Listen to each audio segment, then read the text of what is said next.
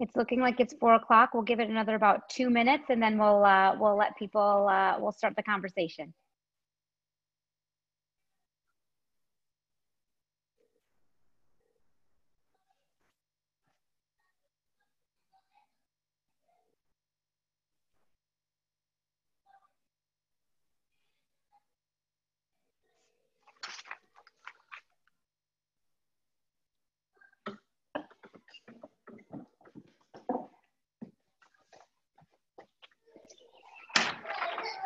Guys, Renata.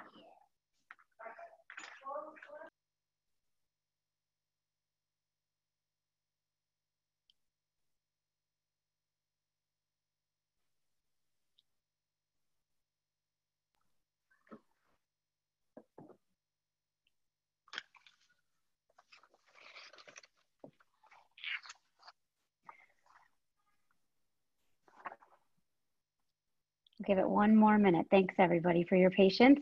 Looks like people are still trickling in.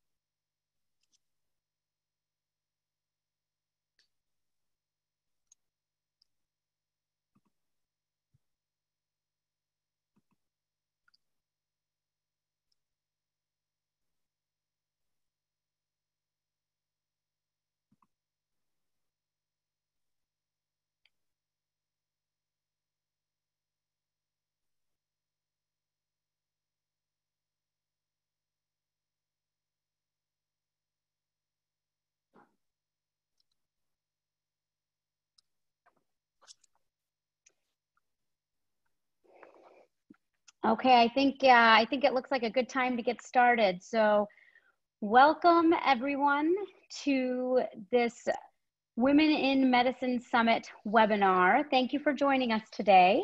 Our goal today is to talk about the challenging time that we're in right now, and we have some amazing speakers to talk about leading in a crisis. I'm gonna give you a couple of housekeeping tips just so you know how to navigate the Zoom meeting today. So first of all, thank you for joining us for Leading in Crisis, a fireside chat. This conference is being presented by the Women in Medicine Summit, and we are really excited to be able to bring this content to you virtually in this extraordinary time that we are currently living through. So this conference is being recorded, and we'll be able to share a link with all of you after the event is complete. We welcome you to revisit the content as often as needed. I'm sure it will be full of very important and necessary pearls for the future. We also invite your comments and your questions. We have a Q&A box that we would love for you to enter questions in during the entire webinar. At the end of the session, we'll have some time to get to as many questions as possible. Just type it in there as we're going through. And if you want to chat amongst the audience, we're happy to let you chat in the chat box feature. We will have all of the participants muted other than the speakers to prevent background noise. And we also will have the opportunity to have a couple of poll questions. So if you could please answer those as well throughout the webinar. One exciting feature you will notice if you see on the side box, we have Lauren Green from Dancing with Markers. She will be live animating the entire webinar. Her work has been featured on our website and has been published in the International Journal of Academic Medicine along with the summit last year. So each of you will also have access to the beautiful artwork that comes out of today's webinar. So without further ado, I would like to introduce the moderator of our fireside chat today, Laurie Baedke. So Laurie is the assistant chair of the Women in Medicine Summit He for She track this year. She is also a faculty member and director of healthcare leadership programs at Creighton University. Laurie is a very sought after speaker and author with broad experience building companies and leading organizational change. She has a specific expertise in healthcare management, emotional intelligence, and strengths-based leadership. She is an active mentor and an advisor to senior executives, physician leaders, and entrepreneurs. Laurie has a bachelor's degree in human services and business administration and a master's degree in healthcare administration.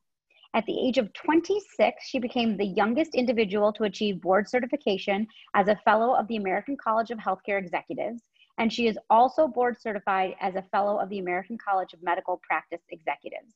She's been certified by the Gallup organization as a strengths performance coach since 2006. She is a recipient of many, many awards and holds a faculty appointment at Creighton University's Heider School College of Business, where she serves as director of the Executive MBA in Healthcare Management Programs. Her first book, titled The Emerging Healthcare Leader, A Field Guide, was published by ACHE's Health Administration Press in 2015. And she's also contributed chapters to many other very, very well-recognized and nationally and world-renowned books. Laurie is also a personal friend. She has spoken at the summit. She spoke at the summit last year. She is speaking again this year, and she is a thought leader in every sense of the word. And I am honored to know her and to have her as our moderator today for this amazing fireside chat. So with no further ado, I will hand the webinar over to Laurie.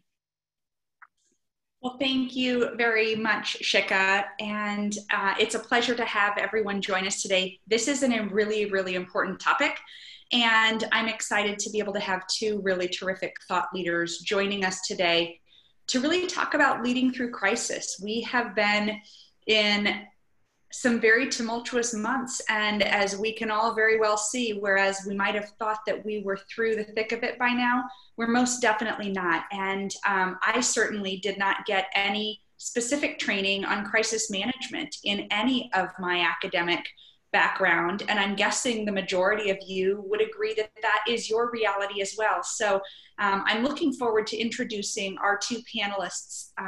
But first, I want to take a quick moment to offer you the opportunity to take a polling question. We have, I think, 2 or 3 throughout, but Polly, are you going to cue that up, or would you like me to introduce the first polling question?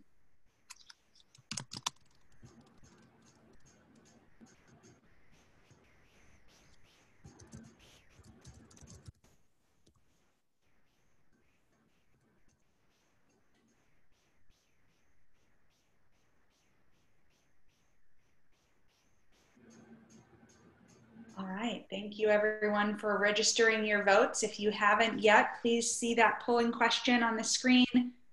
And we're looking at answers come in. It looks like pretty clearly a strong majority of us don't feel prepared to lead in a crisis.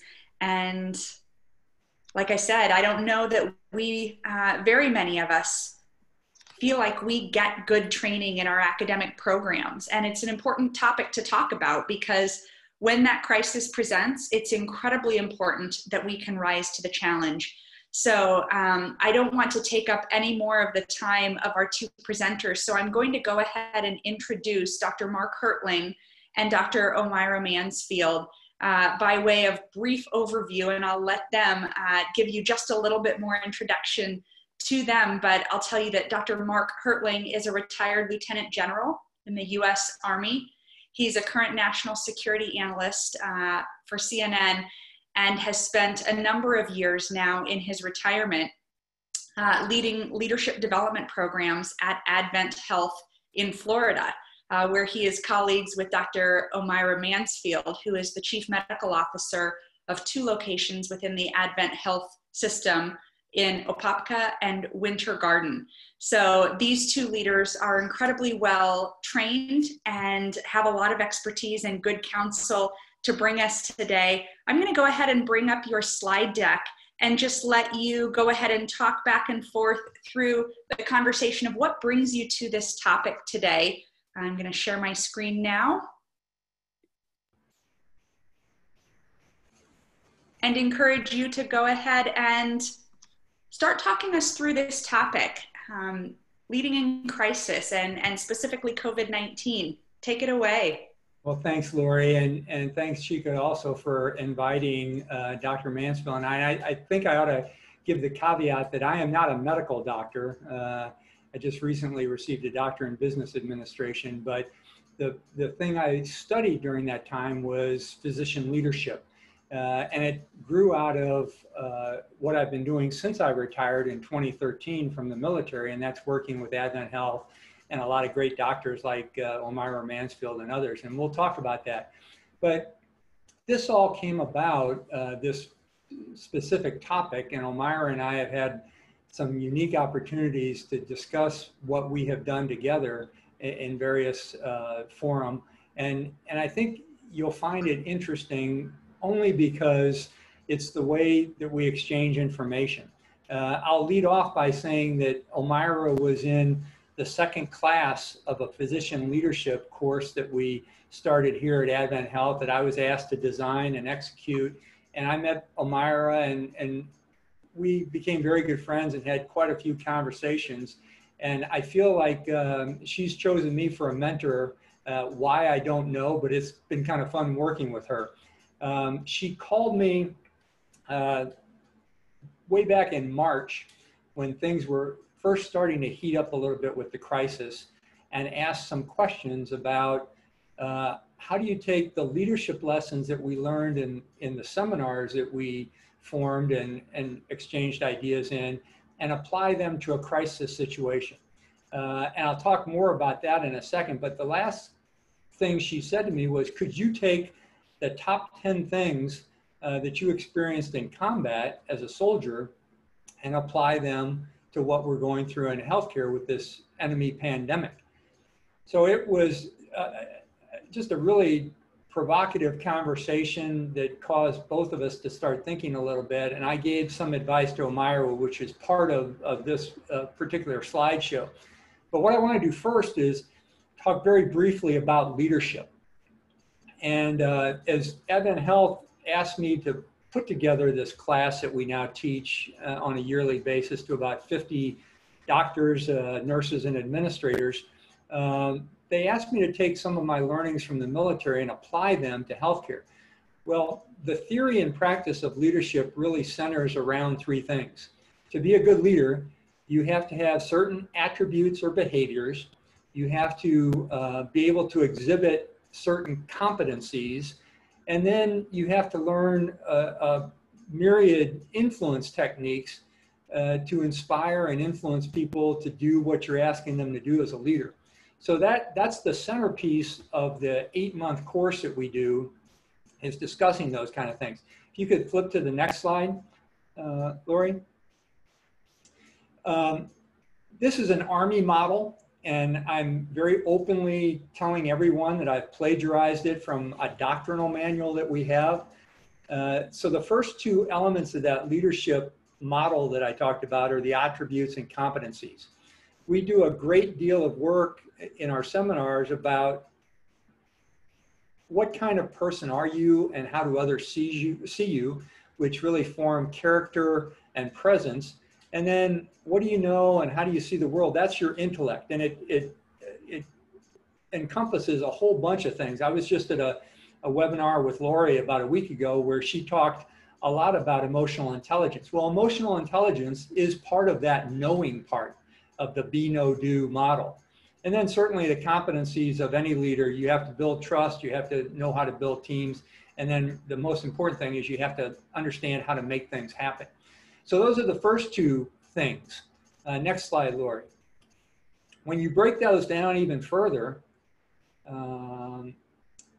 this is how we expand that model in various aspects within the course, the seminar that I teach to all the medical professionals here. So those are some additional attributes of character, presence, and intellect. Next build there, Laurie. And then here are the elements, the competency elements of lead, develop, and achieve. And we can certainly make these slides available to anybody that wants them, but it's really the discussion of these various things that allow individuals to do a deep dive into their leadership capabilities. Then the last thing we really talk about in terms of a model, next slide, Laurie, is influence techniques. How do you take motivation of other individuals and apply that to the task at hand using various inspirational or influence techniques. All three of those things are critical for building leaders. These are really the things we discuss in great detail in these seminars that we do over an 8-month period of time. I think it's made a difference in our culture. It started, as I said, back in 2013. We had our first class. Next slide, Laurie. And here's a picture of the graduates of the first class. I don't want to insult Omayra. She was not in that first class. She was in the second one. But what's interesting is when I look at this picture today, it's fascinating that this took place. These individuals all graduated in 2014. You can't tell because they're all wearing lab coats, but in this class were 35 doctors of all specialties, 10 nurses, and 5 hospital administrators from the 11 different campuses we have in Orlando. And that's what the medical profession calls an interprofessional team. We didn't know it at the time, but we were one of 2 hospitals in the country that do leadership development in this interprofessional method by having people come together. Now, these individuals in a normal situation, we've had metrics and research that shows they've improved their communication, they've improved their information exchange, they have a better understanding of both their own personal values and the organizational values. They understand better how to work as part of an organization that's trying to build a healthcare culture within an organization. But really what we were talking about during those seminars was, how do you apply leadership when it's business as usual? In other words, normal operations. Now, don't get me wrong. I mean, all hospitals have facets of emergency room. Omayra is a ED doc, so she's going to talk about that. But most people just come into work every day and do what they need to do in healthcare. There are certainly some times when things get crazy. In a hospital in Florida, as you can imagine, we have emergencies probably a couple of times a year when the hurricanes are approaching and we have to treat a lot of people and take care of the community. But when you take it outside the normal mode of operation and get into a crisis, like all of us have seen during this pandemic, then things start to change. Next slide, please, Laurie. So here are some things when Omayra and I were talking, and I not only talked to her, but also talked to another physician by the name of Dr. Scott Brady, who is running our pandemic crisis response team, as well as some of our administrators. And I said, here are some things that are different. You know, in a crisis, decision-making is different. It's right now. There isn't the ability to wait till later. And you can't have all the information you need in order to make that decision. So that first bullet up there is the dynamics of decision-making change completely when you move from normal operations day to day to a crisis situation where things are really being put on your shoulders and you're being asked to do multiple things at once. In the second bullet, what I suggested to our team is there's a difference between fighting for intelligence, which all soldiers are asked to do, versus gathering information. For the most part, doctors as scientists, physicians as scientists, gather information. When they have a tough case, they hit the books, they look at their medical journals, they say, how is this case with this individual patient different from the last? And every case is different, and I know that. I've learned that since I've been in healthcare. But when you're talking about something that the organization is defending, and that is the community health, then you really have to seek intelligence. And as we see on the news every day, there's more and more breakthroughs in terms of giving us more knowledge on what this pandemic is all about. And if you read a great book like the Influenza, The Great Influenza by John Barry, you'll see that even back in 1919, when the first flu pandemic hit, that it was a continual search for new intelligence, and they had to reach out and do some things that were very different from just collecting information. So just being aware of that is critically important. The third bullet, prioritizing expertise. You know, in most of our hospitals, when you take a look at our marketing directors and the people who have the front with the communities, it's part of the public relations team or the marketing team. But when you're talking about, I'm sorry, if you can go back, when you're talking about a crisis situation, you put the experts out front. And one of the conversations we had at Advent Health was, who are the experts? And immediately it's the normal spokespeople that say, well, we know how to talk to the press or we know how to talk to the government. But truthfully, in a crisis, they don't have the expertise to really deal with the disease and understand what's going on. So there's a requirement to quickly train physicians to be that person at the forefront. Omayra has done a magnificent job of that. Others have as well. The infectious disease doctor, Dr. Sue, in our organization has found that it's a whole lot different talking to the community and helping them understand his language than it is talking to other physicians to get them to understand what's going on. So all that's part of a crisis response. The fourth bullet in terms of bringing teams together, doctors, nurses, administrators, government, insurance companies, the patient's family, all of that takes on a whole new meaning when you're dealing in a crisis.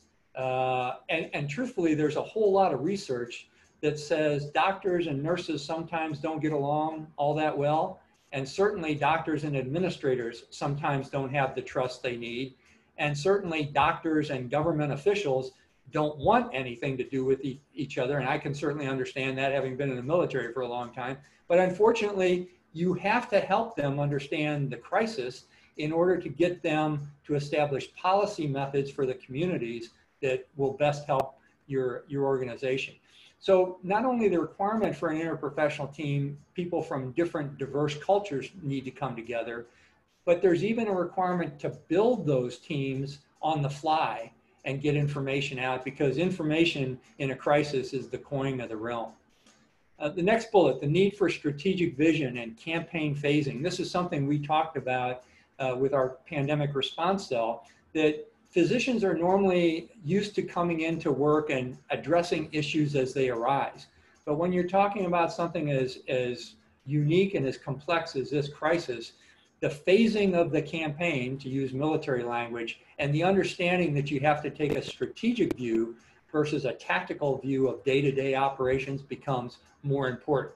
And that's a cultural shift for most physicians who are used to dealing with the patient today versus what might happen to the patient in the long time. The next to last bullet, the communication piece. And this is where something that I think our organization has excelled, and I put it directly on the back of all the physicians who have done great work, but in seeing how leadership is really partly understanding how you communicate to others and understand their motivations, has helped people to say, hey, I just can't talk in my language. I have to understand what the person's language is I'm talking to, and my speaking is just as important as my listening to them, as well as my body language, facial expression, tone of voice, techniques, methods, and timing of that communication. So communication is an important requirement for all leaders. It becomes increasingly important in a crisis because you have to hold people, and this gets to the last bullet, responsible and accountable for the things that they need to do. Next slide. This next slide is what Omayra and I will probably talk about, and this was the top 10 list that came out based on Myra's request for me. And I won't go into this more than just let you see what these are. We can maybe come back to this later on. But I know Dr. Mansfield and other physicians have found some of these to be helpful. They're explained in an article that I wrote for the Journal of Hospital Medicine that Shika was nice enough to drive to be published very quickly after I wrote it.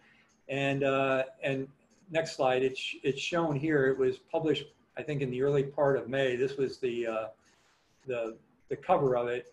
But this is what came out of the conversation between Omayra and me.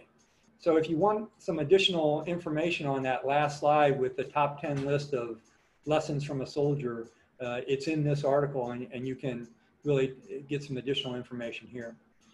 The last slide I'll show, and then I'll stop talking and let my better half, Omayra, speak, my work wife, Omayra, speak, and that is what I've seen as a guy who's dealt in a lot of crises on the battlefield thus far in our organization.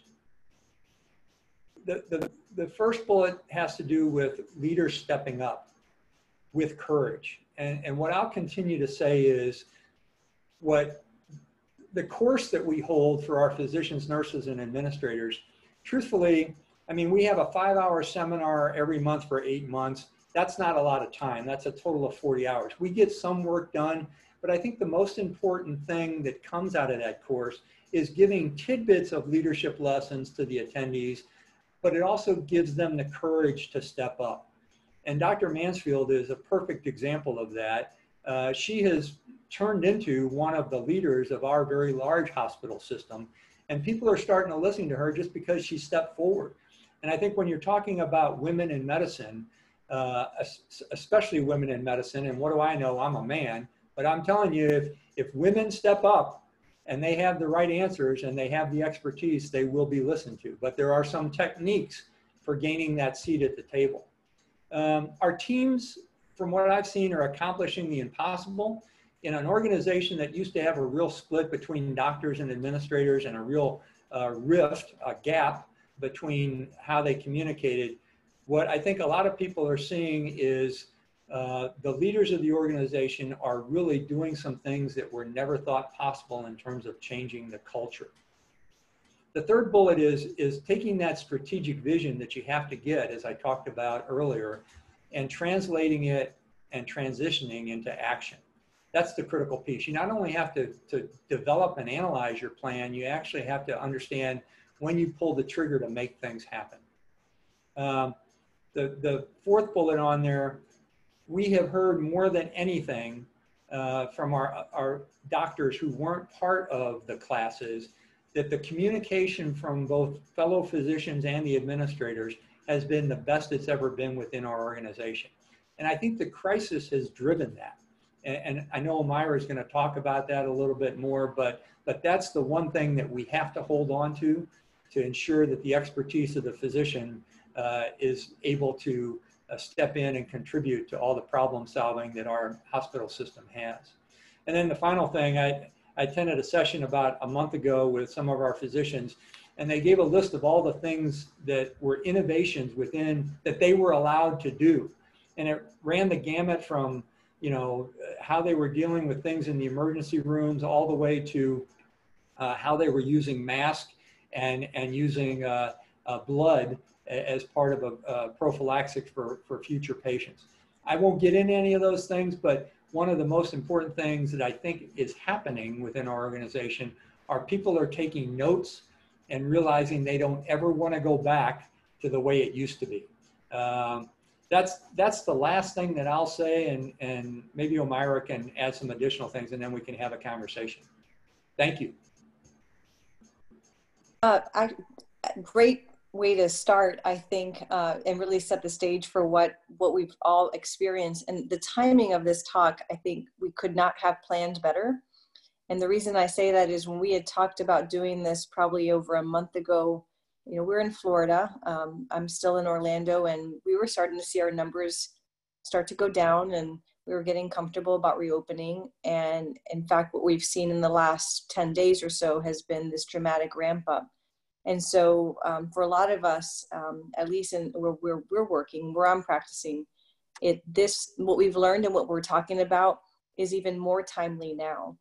If we could go back to the slide that has the 10 tips, I just want to touch on a few of them because there is a lot of meat to each of these. And they may seem like short items, but they can be really meaningful if applied. So some of the background on this, as Mark alluded to, one of the ways that we came together as an organization was to try to leverage the physician leaders that had been identified and trained through Mark's leadership development course. When you look around at who are the physician leaders within Advent Health, we all recognize each other as being graduates of the physician leadership course for the most part. It's only maybe a handful who haven't gone through the course.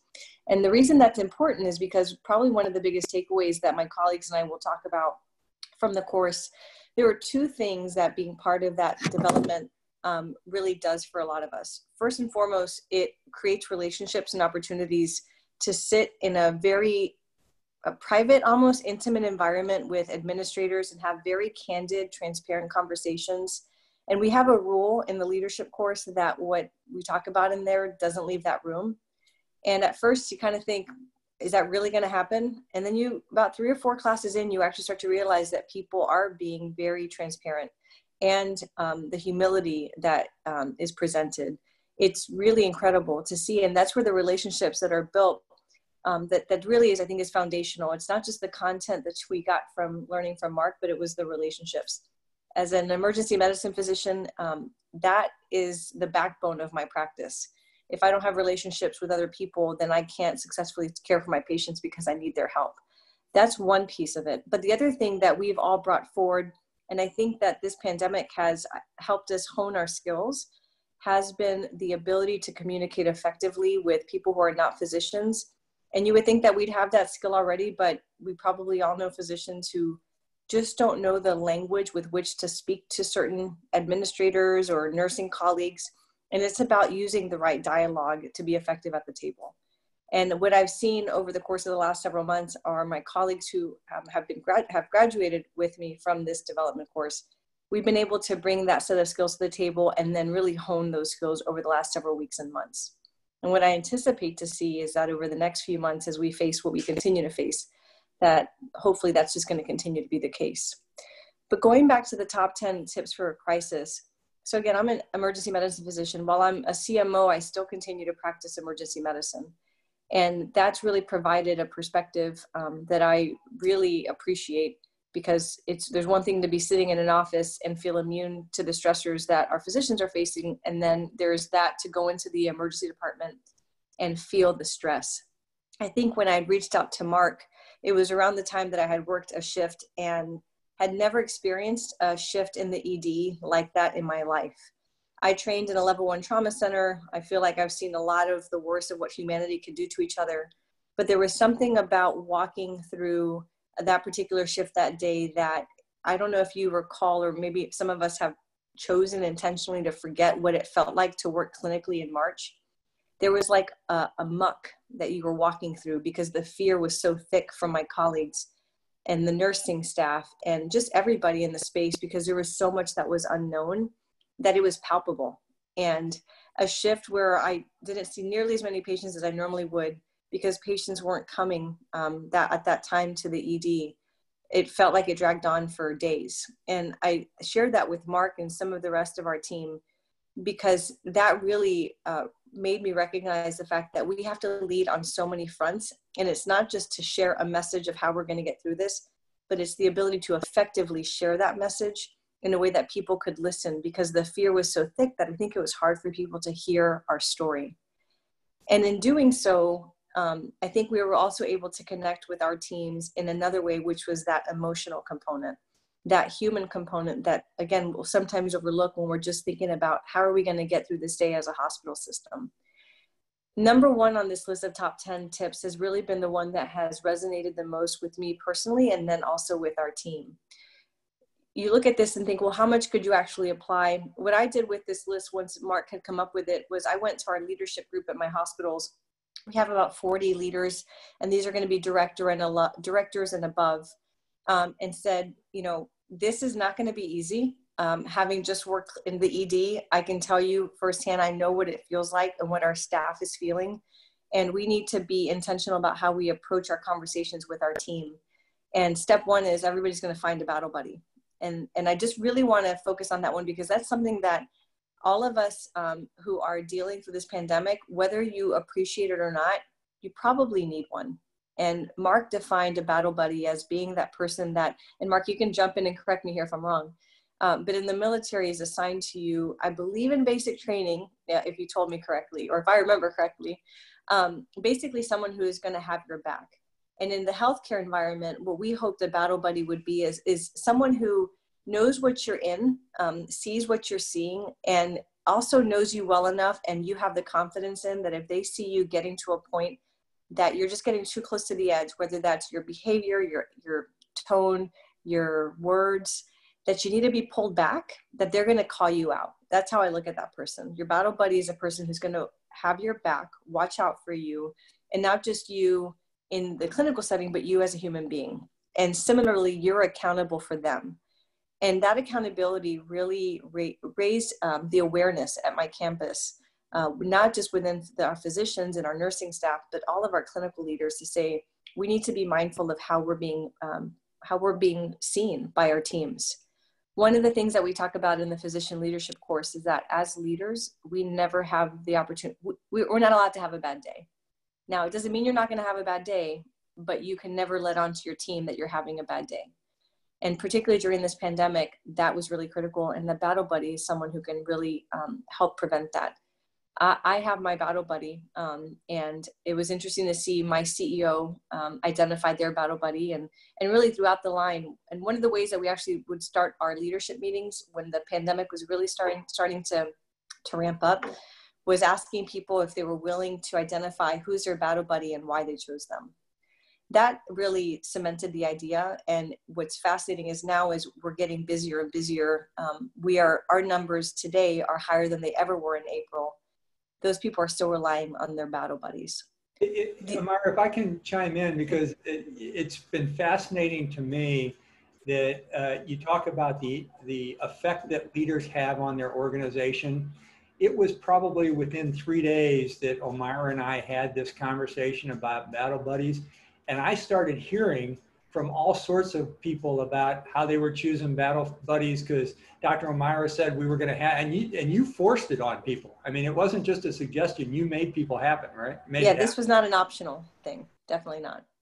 No, for sure. And I think that's part of where we play a role as leaders. And I know this is a women in medicine talk, so I really want to just for a moment pause and say that, so I'm one of 2 female CMOs in our division, and the rest are all men. And sometimes people will say, well, you got to be careful about how you touch on the emotional stuff because, you're a woman, and some people, I think that's too fluffy. And I vehemently disagree with that approach. Own it. As a woman, guess what? Congratulations. You may emotionally be in a better place to talk about these things and have more credibility to talk about these things than some of your colleagues. So own it and step it up. And that's really the position that I've taken. As a result of that, I think it comes across so much more authentically because you can speak to it from that place. So I just want to mention that and not miss the opportunity to encourage women to embrace the opportunity to talk about things that some might label as fluffy, but quite candidly, they're critical to leading our team effectively in this particular mission. Yeah, and if I can add that too, if you go back to that slide I showed with the attributes, there's that first block of character, that really defines who you are. The second block of presence is how you appear to others. And if you're really going to be a great leader, you can't have a disconnect between who you are and how you appear. You shouldn't try and be anyone other than who you are. And the comment that Omayra just said, there's a need for the kinds of things that women can bring to this fight. And there shouldn't be a hesitancy in stepping forward. Now, all leaders have to do it the right way. If you're trying to gain a seat at the table, you have to figure out what the best table manners are. But in every case, every individual brings a unique characteristic and presence to every situation. One of the other things that Mark and I had talked about, and maybe not particularly, you won't necessarily get that immediately just from reading the tips off the slide. I would definitely encourage you to read the article because it really goes into a lot more of the meaning behind some of these. But we have to not just cherish our teams, which is one of the second to last point, making memories during these times are so critical. And Mark shared an experience just from the military about really in a situation that you could not imagine to be more dire. How do you walk away and have actually a pleasant memory from that? That almost seems incomprehensible. And that really stuck with me because I'm naturally, I think, a positive person. And it was really hard in some of these days to find anything to be positive about. There was one particular day, I remember it was a Wednesday, and I was driving home from work. And it was a bad day. And no, I did not let on to my team that it was a bad day. But as I'm driving home from work, I'm thinking to myself, this is really bad. They had presented us with the latest statistics with what our predictions were going to be for patients. And it well exceeded by multiple what we would have the capacity to care for, not just ICU patients or ventilated patients, but just all patients. And I started to feel that sense of despair that I had experienced while working clinically just on my drive home. And then I thought about what Mark had said about making memories. And I truly believe in not just, if you can't find the joy in the moment, find a way to create your own joy. And I thought to myself, I need to do something to flip the switch, to change the perspective, because this despair is just not, it's not healthy. It's not good. And really, it's not going to let me be an effective leader. And that particular day, I have 2 kids. They're 5 and 2. And my husband was home already. And he's an anesthesiologist. So he was facing the same stressors at work that I was.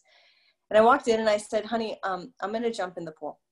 He's like, what? I'm like, yeah, I'm going to jump in the pool with all my clothes on. He's like, seriously, what are you talking about? And I'm like, I need to do it. Because I knew the reaction that my kids would have, because this is not in my character whatsoever. So I did just that. Took my kids outside and they thought we were just looking out at the playground, and we got in the pool. Clothes on. I did take my shoes and put my phone aside so if you're going to do this, let me just tell you that's really important. Do that first. But what I loved about that moment in particular, my husband had the wherewithal to take a video of it. And when I've looked back at it, and I've looked back at it several times when I've had some pretty bad days, is hearing the laughter that happened. And this was the second week of April. I'm not sure I understand. And I will say that it has made such a difference in my life to have had that moment. That was a moment where we felt like we owned it as a family. And I've shared that story with as many people as I possibly can. And the reason is, I think we have some more difficult days that are coming. I know here in Orlando, we're seeing them literally day after day. And so we're still finding that intention in every day to create that joy and make those memories. And I think as leaders, we have to remind our teams that that's just as important as the clinical work that we're doing. Mark, is there anything else you want to cover in terms of the points? We have so many, it's so hard, and they're all so relevant and good. The one that I'll mention, Omayra, that I'm sure you've seen, was the one that says talking ain't fighting. I think what everyone knows is there are some individuals in the organization who talk a good game, but perhaps don't deliver when it's time to deliver. And in a crisis situation, it becomes critically important to try and pull them in further, even though they might not be the most adept at bending a little bit to their normal approach. But it's just a requirement to try and figure out who talks versus who does. And you can't keep loading up the people who always fight, using that term. You have to make sure everybody's sharing the load. And that's a requirement of leadership, is to make sure everybody on the team is contributing. The other thing I'll mention, Omayra talked about the battle buddy, but it's related to that bullet that says fatigue on it. You know, in a crisis like this, as we've seen physicians across the country, you guys, I mean, first of all, I admire the hell out of everything you do, but I know you're all tired. This is Groundhog Day on steroids, when it's just, and you've seen that on the news reports, and we've seen it in our hospital. Part of the responsibility of the battle buddy is to go up to that individual who is emotionally, physically, spiritually drained and say, get out of here. You need to take a rest day. You've got to break away from this. And I know that's hard to do, and shift and all those things, but we've tried to incorporate that in our hospital, where instead of elongating the shifts, we actually make shorter shifts and bring more people in to help from other specialties. Omayra, maybe you can talk about what you've done in terms of the teams on that one. Oh, that's been critical, particularly identifying that depending on the setting that you're in. For example, we have cohort units. It is not just physically exhausting to be with patients that are COVID positive all day, it's emotionally exhausting to the team. And so expecting a nurse or a physician to work in a space for 8 or 10 or 12 hours at a time is just, it's not realistic. It doesn't lead to good patient care. And so knowing that up front, having processes in place that would let you just have much more abbreviated sessions and use a team and rotate them frequently out. Those things that seem just so simple, but because it's so out of practice, it's not common for us. You know, most shifts are 8, 10, or 12 hours. Well, it doesn't mean you need to be doing the same thing all the time. And having that type of focus up front and dealing with it and explaining the why, I think that's been absolutely essential, because we have had a few people who, for example, in the first few days of this, our lead infection prevention and infectious disease physicians, they were nonstop 24/7, and they were forced to take a few days off. And I think that's critical for our leaders to know that they need to take responsibility for insisting on that rest. The other piece that is really critical, and I think now is a great time for a lot of organizations to stop and do this if we haven't already. At the beginning of this, when this list went out, Mark also sent an email to all of the graduates of the leadership course and encouraged them to journal their experiences. And we actually prepared our leaders at my hospitals with an actual journal. We didn't just say, we'd like you to journal. We gave them the journal and said, here is one of many coping mechanisms that are out there, but we need you to lead in a certain way. And that's to jot down in real time, what are you seeing? What are you experiencing? What have we done well? What have we not done well? Because unlike other disasters that some of us may have been a part of, so being in Florida, hurricanes, being in mass casualty events, those are moments in time that then we can stop and recover and reflect. With this pandemic, there's no end date in sight. And so what can we do to make sure that we're learning and really documenting what our lessons have been? And we did that with our leaders, and then just a few weeks ago took the time to bring them all together in a socially distanced environment and have them share with us what their lessons learned were. And it was incredible to hear from everybody. And we're talking about from everybody from nutrition to respiratory to nursing to materials management, pharmacy, rehab, anybody and everybody that's in a clinical environment that helps the hospital function, to learn from them. And none of us at the time that we did that debrief had any expectations that our numbers would skyrocket the way they have. And what a blessing, because now we've actually implemented some of the lessons from them from just a few weeks ago and already applying. And now what we're doing is starting that cycle of journaling all over again and encouraging them to say, okay, now what? Now what are you seeing and what are you learning? That's been particularly useful and more critical than I would have thought. Yeah, if I can add to that too, Omayra, one of the reasons that was a topic that I asked the folks who, and we've had close to 600 people now go through the leadership course. So there's a pretty good network within our organization. And all of those leaders, as Omayra said earlier, are the ones making a difference. But the journal piece is important because whenever you're in a crisis, after you get out of it, you forget how tough it was. And you forget all the masterful magic that you had, that you caused to occur.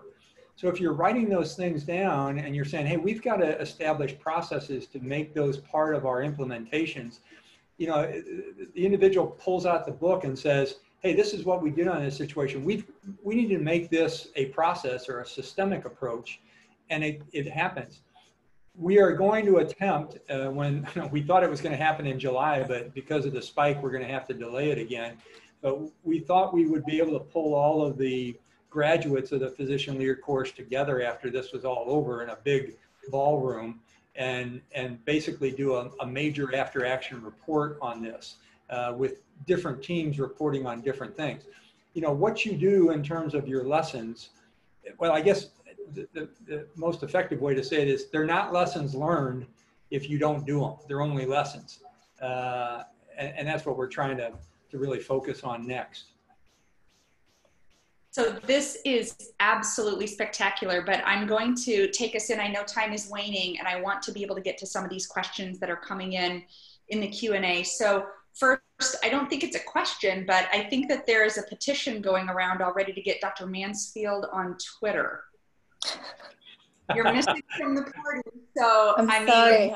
Hey, Laurie, good luck with that. I've been trying to do that for a long time, and she won't do it. I actually am on Twitter, just so you know. It's just my name probably is not recognizable. Yeah. Okay. Well, come on in. The water's fine. No, I'm super curious. There have been a lot of positive comments about that amazing piece of advice to make memories and what you shared.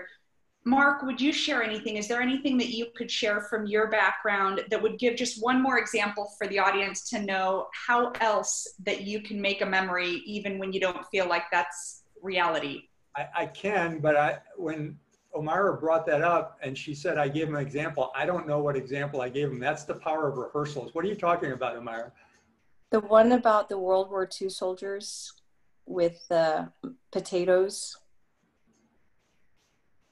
Wow, I'm still lost. There was a movie you're telling me about. It had something to do with, if I'm not mistaken, and if I get this wrong, I apologize. Okay. But there were soldiers that were, I believe they were prisoners of war that... yeah. Okay, all right, I'm with you. Yeah, there's a lot of my personal experience. That's what I thought you wanted me to do. But the last time Omayra and I talked and we were talking about actually making memories, I had just watched everyone's streaming movies now, and I just watched one of my all-time favorite movies called The Great Escape with Steve McQueen. And there's this is a dire situation. All these men are in a prisoner of war camp in Germany, but it's the 4th of July. And two of the individuals, they've been hiding the dirt from a tunnel. I'm trying to make this as short as possible, but they've been hiding the dirt from a tunnel they're making in gardens, and they were growing potatoes. And the German guards couldn't understand why they were growing potatoes, so they had to find an excuse for it. And what they did is they built a still, and they used the potatoes to make, whiskey or mash or whatever it is that you make out of a still. And on the 4th of July, the British soldiers and the American soldiers had a ceremony where they had the guy with the pipe and drum, and they walked through the camp and they were singing Yankee Doodle, and all the British soldiers came together, having been their former enemies, and they made it a memory in the middle of this catastrophe where they just drank all this rot gut whiskey on the 4th of July. If you can make something positive out of those kind of circumstances, you can find ways to give your teams memories in all kinds of dire situations. And if I can just add, I see Amy Davis ask Omayra a question, and it's the question I always get. And it's, whenever I say you don't have the right to have a bad day, Omayra brought it up. She said, you can't have a bad day in front of other people. That doesn't mean you can't have a bad day, or you can't go to your battle buddy and say, hey, I'm having a bad day, or go home to your spouse and say that. But the issue is when you start having a bad day in front of your team, they start having a bad day. And that's what you want to try and avoid. So it's sort of something that needs to be explained. Omayra, you want to add to that too? No, I think it's perfect. I'm a big believer that, there's two things. And again, being cognizant of what's the voice you want to be, I call it, what's your brand? And my brand is one of positive energy, and I demonstrate gratitude. And that's just who I am. I'll give you an example. I've done, during all of this, just at the request of our media team, a number of different media spots. And there was one in particular that was a request, and they were like, well, they're kind of taking a more gloomy angle. And I just said, I'm sorry, that's just not my brand. That's not who I am. And so I think you need to think about, well, what is your brand? Because one bad day can actually ruin your brand. And it's almost like that one nail that you can take out that nail, but the mark is left. And so I try to just be really mindful that people will remember that. So you can have 10 great days after that, but just like I can have 10 great saves in the ED, chances are I might remember that one patient that was really tough. And that's why it may seem kind of harsh to say that, but I just try to be cognizant of, what do I want to be known for? And it doesn't want to be the person that might just have the bad day with that particular person. Yeah, the other thing, if I can give you an example, Laurie, just that might be easier than making the potatoes or jumping in the pool. It's just something that I'm really proud of what we did just along those lines. to try to encourage people to identify the positive, to change the narrative, because I think your perspective is so critical. Again, I'm an ED doc, so it's really easy for me to think of the worst thing possible because that's what I have to do when I'm at work. But if I carry that into my life, it's pretty bad. We put up gratitude boards throughout the hospital. We actually had them started in one particular space that it was a private space for employees. Because one thing we heard collectively was, we need a place that's off the unit where we don't have to hear the word COVID one more time. Just the other day, 2 days ago, one of my ICU docs said, if I hear COVID one more time, I'm nauseous when I hear the word. So we've created this safe space for them just to get off the floor. But in that space, we put up gratitude boards and just ask the question, what are you grateful for? And put markers, and people started marking these down. And now what we did was we displayed these boards all over the hospital. And despite the fact that we're all still facing a lot of stress, it's kind of neat to walk through my lobby, my front lobby, my ED lobby, the nursing lounge, the cafeteria. And there's these random gratitude boards that my colleagues all filled out. And that's something really simple that you can do at home and you can do at work. I'll close with one question, and that is, what can we do better to develop our trainees and junior colleagues to be better equipped to handle crisis when it presents in the course of their career path, based on what you know from your recent experience and from your training and background? Mark, you want to start with that one? I want to hear what you say. Okay, fine. Oh gosh, there is so much. I think I'm pausing because I think there is so much that we can do. But if I had to start with one thing first, it's model the behavior that you want others to display. If you are a leader, one thing I would say is, whether you have an official title or not, we're all leaders to someone. So again, own that and acknowledge that, and realize that as a result of that, you carry influence, and how you choose to use that influence is totally up to you. So be mindful of the behavior you're modeling, like not having a bad day. Maybe teach others this concept of what's their brand. Because I think if we start thinking in brand, a brand basically being an indication of what's our reputation, well, what would be the 2 words? There's one visual that I like to share with people. Imagine you're wearing a football jersey, and you, on the front of your jersey, could pick a word that you think would describe you. Then ask your team members what word they would choose and see if the words add up.